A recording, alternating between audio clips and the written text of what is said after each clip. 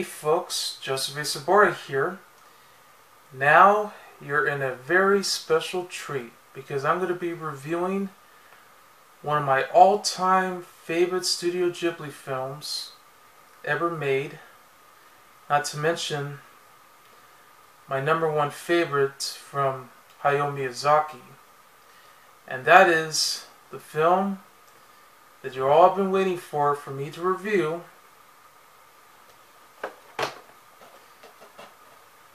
My Neighbor Totoro! That's right. And I'm holding both the Fox version and the Disney version, which is now being re-released by G Kids on Blu-ray and DVD, which happens to be that dub, which is a story about two girls, Suzuki and Mei, who just met a ginormous creature named Totoro. Or at this rate, they're all Totoros, as you can see here. Now, the first time I saw My Neighbor Totoro was back when I was 8 years old. I saw the English dub version from 1993, which is actually dubbed in 1989, which had Cheryl Chase doing the voice of Mei. And for those who don't know, Cheryl Chase has been known for doing the voice of Angelica C. Pickles. Yeah, Tommy's cousin, who's the meanest bully of them all. And of course, she's the toughest of them all, from Rugrats. And I saw it in theaters when I was very young. And ever since I saw that movie, I really enjoyed it. It was just so wonderful, breathtaking, and a total feel-good movie. And that was, of course, the one that I'm holding right now. And I was lucky to pick this up on DVD at my local thrift store, because unfortunately they were going for higher prices, and as you can see right now, I only picked this up for $3. That was a good deal. It was out of print, but it was worth it. Even though this was pan and scan, no features other than just trailers from other Fox films. But it does have the English dub version that I definitely remember the most. And all the dialogue that they had that was featured. So now you know that I actually remember it by heart.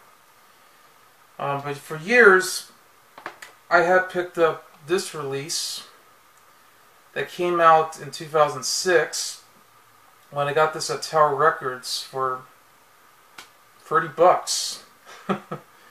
Yeah, it was pretty expensive, but still it was a good deal.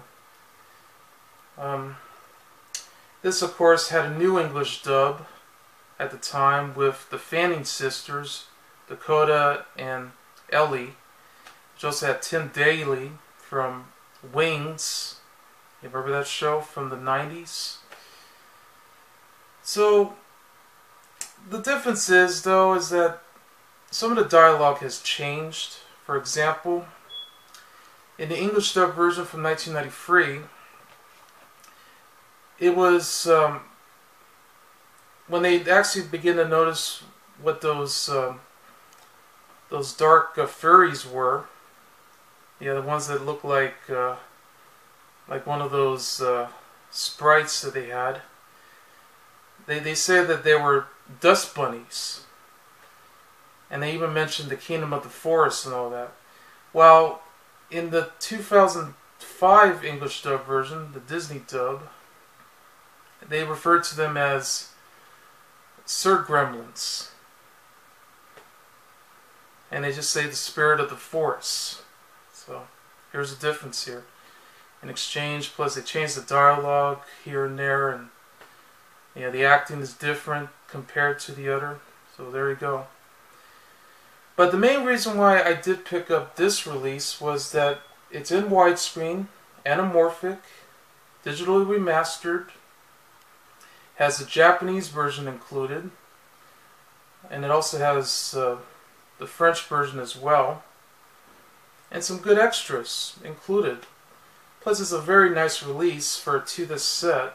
So, and plus, I love the cover art that they chose, especially on the back too, where you can see the cat bus. Yeah.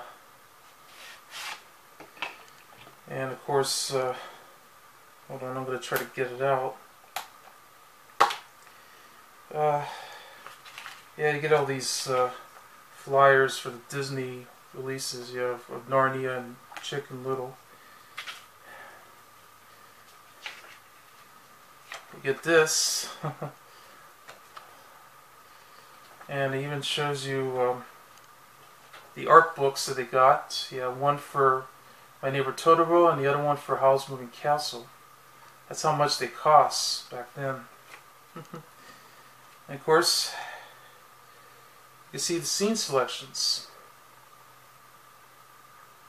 Or you see the cat bus. Just a quick close-up of the 2006 DVD release. You can see a picture of Totoro holding the umbrella along with Suzuki and Mei. Yeah, Mei was just holding on to Suzuki because she was being really tired and she wanted held on. She was ready to fall asleep, and it's all raining too. They're just waiting for the bus. Yeah, the cat bus. And here you go. Here's another picture. This is what the bonus features, and you can see the cat bus right here. Really nice. It's very similar to the other release too, and I'm going to show you right now before I put this away safely. Okay, and as you can see right here on the back, it's very similar. But you get this. Yeah. Just the scene selections on the back.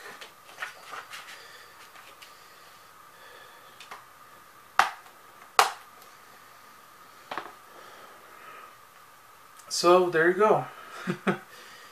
Okay, now behind the history of My Neighbor Totoro. It was originally came out in Japan. It was the second film that was produced by Studio Ghibli by Hayao Miyazaki, along with his colleague, or Isao Takahata, if I said it right.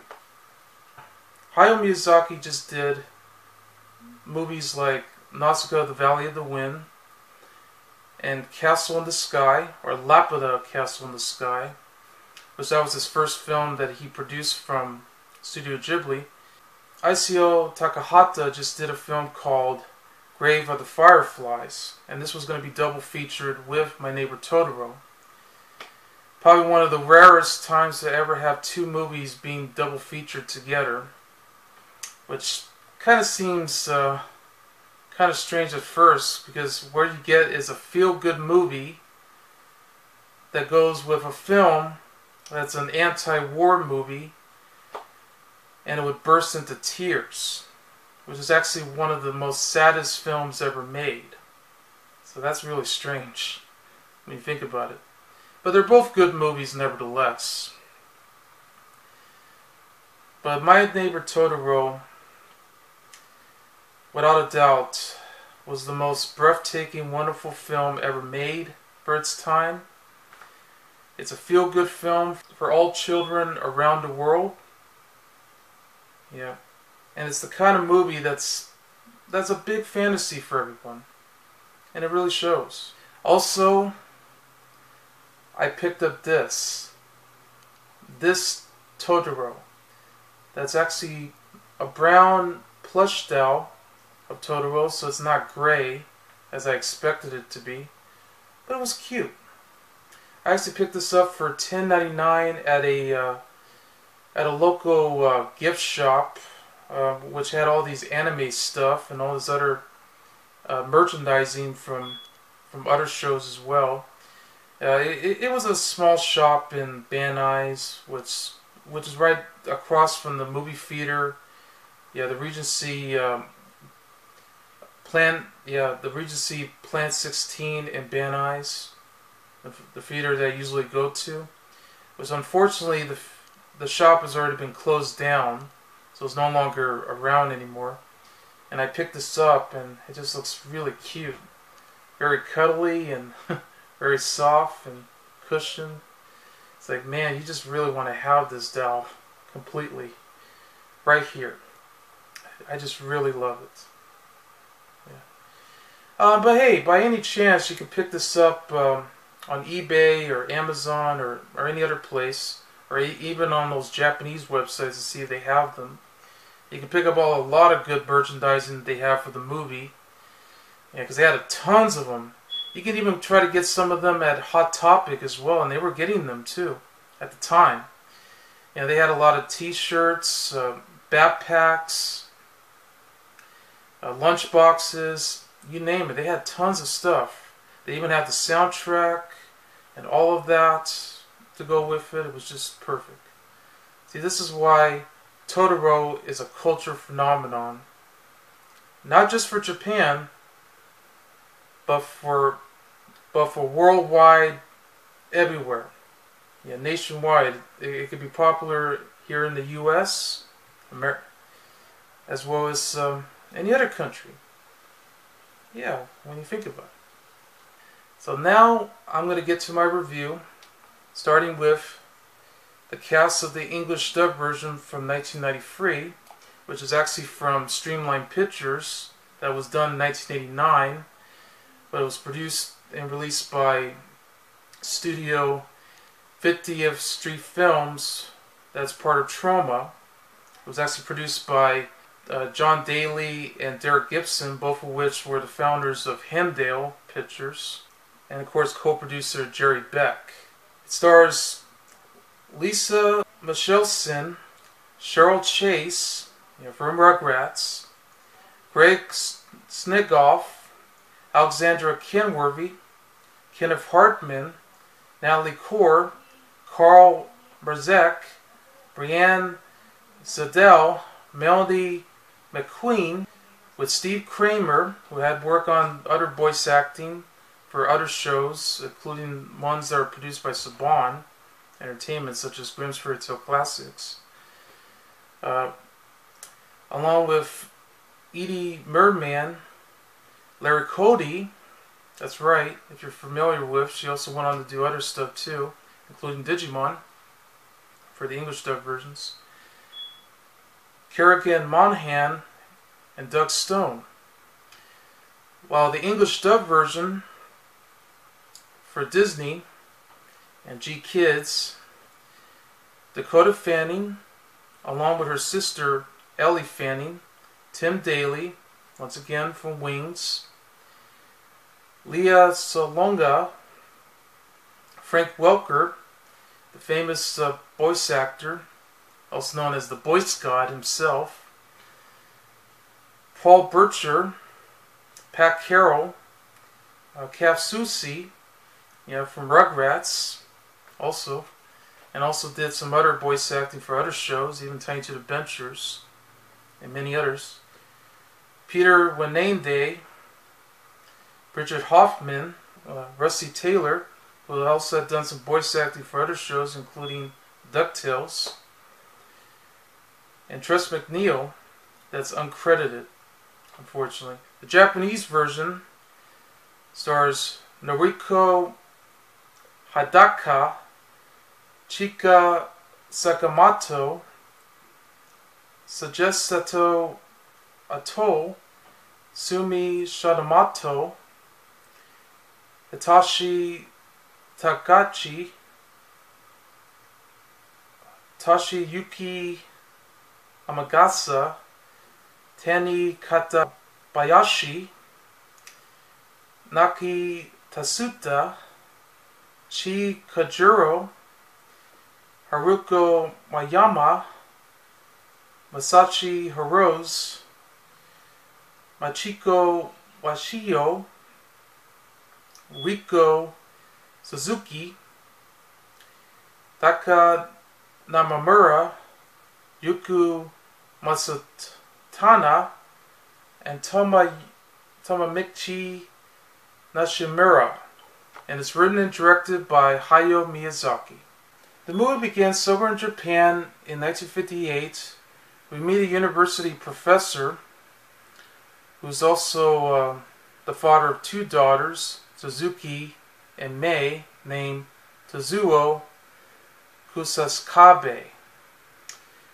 They moved into an old house that's not too far from the hospital where his wife and their mother, Yazuku, is recovering from a long-term illness over there. So they're staying over during the summer. Suzuki and Mei have begun to find out that their house, while already packing in with all the stuff, it's being inhabited by tiny creatures that are basically like dust bunnies of some sort called Suzuwatari, which is house spirits that's moving from darker to light places all the way around, between rooms after room. May actually caught one of them, which actually grew all the way into one, and suddenly she got all of the black dust on her hands and her footprints all the way around. And then suddenly Suzuki started getting some dust on her foot too. They also met their granny, and they began to explain that about those tiny creatures that's hiding around from room to room. They're basically suit spirits from the kingdom of the forest. They drift away from the wind and imply that they're going to actually find another empty house somewhere. So one day, just as Suzuki just went to school with her friend, a new friend, even though, yes, there's also a boy next door who keeps pressuring her and actually telling them that the house is haunted. Yeah, just joking around here and there. May suddenly spotted two rabbit-like creatures. They're very tiny, and they're following around under the house, and they're going all the way straight, because they also found some acorns earlier in the film that just fell from the roof of the house. So she basically discovered those spirits as we speak, those creatures, and they went all the way into the briar patch and into the hollow of a large campier tree. And that's when she meets the giant creature of them all that are a lot huge and bigger than all the smaller ones above, simply known as Totoro. Yep, which is right here. Except it's a gray version of Totoro, as we all know and love. I'm just going to put it right there. So basically May just hang around with the giant creature, Totoro, just laying down until Suzuki arrived from school, and just found out that May is somewhere in the forest falling asleep, and she just got up only to discover that Totoro disappeared. Unfortunately, no one could actually believe that she actually saw the creature, but they'll soon be able to find out later on. Of course, we did learn that no adult can actually see any of those creatures other than kids alone. So yes. So hoping that Suzuki will be able to get a chance to meet this wonderful giant creature, Totoro. But then one rainy night, the girls were waiting for Tezuo's bus because he had to work late at night at the university. Yeah, he's doing a lot of homework, and trying to keep up with his studies and all this other stuff. And so they're basically waiting to be picked up because unfortunately, yeah, Mei had to stay over at Suzuki's school because unfortunately his father couldn't pick him up. I mean, Granny almost thought about picking them up, but unfortunately Mei decided that she would be better off with Suzuki instead. They didn't have an umbrella though at first, and that's where the little boy started giving them the umbrella, his umbrella that's filled with holes in them. So they waited at the bus stop just to find where their father is. But then they discovered something that they didn't think they would discover all this time. As they waited, Mei got really tired. He held on to Suzuki, and that's when she spotted Totoro, where he was just waiting for the bus, and he had to put in a leaf on the top of his head because, you know, that way he can protect himself from the rain. And then that's when we discovered Cat Bus. That's right, Cat Bus. So Totoro is just about to go to where he lives in the forest on a cat bus.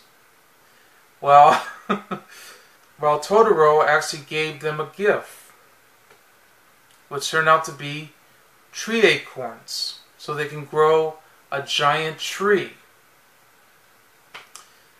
So that's when their father had arrived from the bus, and they explained to their father that they finally met him. Totoro and the cat bus. So yeah, they plan on using the tree acorns to grow the entire giant tree as they did.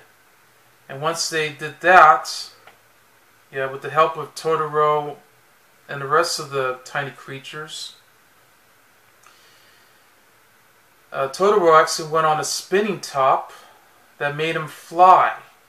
And he was flying along with Suzuki and Mei all the way around at night. And of course, they even hanging around on the tree while playing a accordion. So it was just beautiful. So then they were hanging out with Granny along with the little boy. They're about to find some vegetables for them to eat, you know, such as, Granny just grew out some vegetables that she had in her garden. They pick out some cucumbers and, you know, tomatoes, even corn on a cob. And they were actually planning on getting a corn on a cob for their mother. But that is until the little boy had received them a telegram from their mother explaining to them that she won't be able to recover the following day. Like, she won't be able to get out of the hospital. They got really worried about this because they were afraid that their mother was about to die. So because of that, Mei ran away, trying to give the corn on the cob to her mother at the hospital. But it was far away from here, and Suzuki had to look for her everywhere she went. With a lot of help of people all the way around. So they're trying to find her because they actually found the missing sandal, but then it turns out that it was not Mei's. So then Suzuki decided to actually go straight into the hollow, into the Camboria tree to find Totoro, and begins to explain to Totoro where Mei is. That way Suzuki can find her. So that's when the cat bus had finally arrived, and boy, you just gotta love the cat bus. Because now in the 1993 English dub version, as I explained, this was different because this is where we get to hear a voice communicator telling you your next stop of a destination, where they tell you where to take you there. Like they'll tell you where May is, and they'll definitely take you where the hospital is.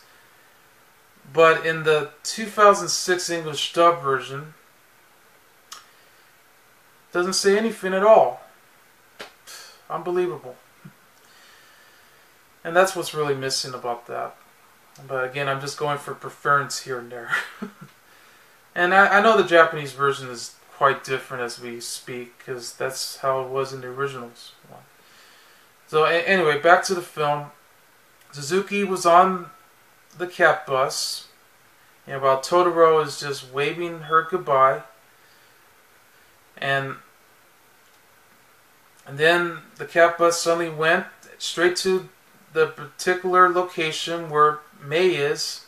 They finally found her, and now they're both together again, going straight to the hospital so they can see their mother, while their father Tezuo is actually visiting with his wife, of course, the mother, only to find out that the two girls were there along with the cat bus as they're watching on the window, and they left the present, which is the corn on the cob. Yeah. And then the movie ends, where they just ride around on the cat bus, and they arrive. You can see Granny and the little boy, and there you go. And all I can say is, this was a very wonderful film. Very beautiful, breathtaking. Once again, I keep saying the same words 3 times already now, but it's perfect. Oh man, it was just a fantasy waiting to happen. I really loved the creatures. They were beautifully animated, well done, well made. It's just, you just feel like you just want to hang around with Totoro along with the creatures around, and you just want to give a good, nice, big squeeze. A nice big hug, and you just want to hang on with it. No doubt about it. And of course, the cat bus. I mean, you definitely want to ride on the cat bus, where it just flies around and just moves around to another location here and there. And just, oh my god, it's just, oh, amazing. I also love the animation that was done by them, by the Studio Ghibli team, including Hayao Miyazaki. It just looks breathtaking, definitely heartwarming right there. I also love the soundtrack that they got. A lot of beautiful music that you never seem to forget.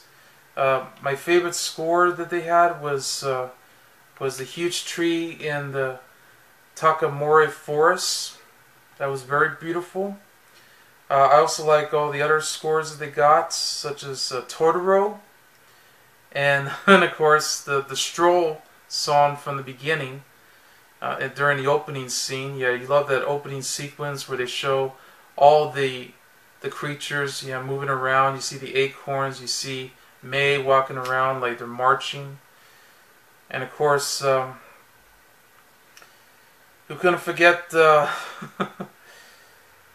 that beautiful theme song to Totoro at the end? It just works. There was a lot of great music that they put into it. It just works. It just fits so well. They actually are going to plan on adding in an attraction at a local theme park for Studio Ghibli in Japan. So they're actually going to be able to put in a cat bus, so that way everyone could ride on. It would have been so awesome to ride on the cat bus. So it's good to see we're hearing about that. They're actually working on that too, because I know they also have a museum for Studio Ghibli, and they got all the merchandising that they got, and they got everything perfect. And I'm getting into it somehow. I love the characters in the film too. Suzuki and Mei, they're just both perfect. I mean, it's definitely what you get for these two sisters right here. They go out to explore a lot of adventures, only to find out what's hidden beneath the forest. It's just amazing, and you definitely can see it right there. I mean, it is a shame that adults can't see those creatures, but that's just how they had to go for the story. But it works. I love the voice acting from the English dub version from 1993. Cheryl Chase definitely brings May to the storm because she sounds a little bit like Angelica, but quite different. Because think of it this way: I mean, this was before I saw Rugrats, only to recognize who the voice actress was, and now I got my answer. But she was very good too. I mean, when she provided the voice, along with voice actress Lisa Michelson, which sad to say she passed away in 1991 when she actually did the voice of Suzuki back in 1989. Because actually, the English dub version dates back to 1989. It was going to be released by Streamline Pictures, which is a production company that was, I believe it might have been owned by Orion Pictures or some sort. Yeah, it might have been. And they were going to release this film in theaters in late 80s, but unfortunately, I guess it was due to some of the rights issues that was going around. And plus, Hayao Miyazaki was already furious enough that because of his because of the way they edited out his movie Nausicaa of the Valley of the Wind, which was called Warriors of the Wind, which happens to be the first movie from Hayao Miyazaki that I actually did saw on TV. Yeah, that was released by New World Pictures. Yeah, that was the first movie I saw on TV before I saw My Neighbor Totoro in theaters. And when I saw this movie in theaters as an 8-year-old boy, I swear to God, I really wanted to get into my imagination to actually ride on the cat bus and hang around with Totoro. I mean, geez, what kid would? I mean, this is amazing. I mean, this is the perfect fantasy that you want to have. And it was just... And that's why it became one of my favorite movies ever since. And for years I've been trying to find a VHS copy of the film, which I finally did later on, and then I finally found the DVD. Yeah, even though I did pick up the Disney release for digital remastered, anamorphic widescreen, all that. Yeah. Okay, and back to the characters. Granny was also very good too, and also their father, Tezuo. Yeah, because I mean, even though he was very busy, you know, but at times he does hang around with the girls when he's not busy. I love the moment when when they're in the bathtub and they're beginning to hear the wind outside. It was a very windy night, and they begin to spot all these tiny creatures already hiding around the house. You know, they started laughing really hard. Yeah, while they were taking a bath, and they're just splashing around. You know, trying to scare them off. I mean, this was just an amazing shot right there. Amazing the bonding between the father and the two girls. It's just amazing. Plus, the father was actually very nice. He's very cool. I mean, he's very calm. He really does take good care of the girls really easily at times, and it shows. I mean, they hang around. They plant something. They fix everything. They did whatever they can, you know, during the day. You know, when he's not busy, you know, studying and all that, he does hang around with them. But then sometimes Granny hangs around with them too, and I know the little boy is just going around making fun of them. But then at times, you know, he's getting to know them very well. So there you go. So it's perfect. Voice acting in the 2005-6 English dub version is fine. I mean, Dakota Fanning, along with her sister Elle, did a fine job along with Tim Daly. But it's not nearly as good as the 1993 version, as I could say. Still, you know, I'll give them credit for what they did. They really try to follow it very well here and there with the story and the dialogue and all that. And the Japanese version, of course, spectacular. A lot of great voice actors from Japan, so they provided it very well. Shows. But yeah, it's a fun movie. Highly recommended.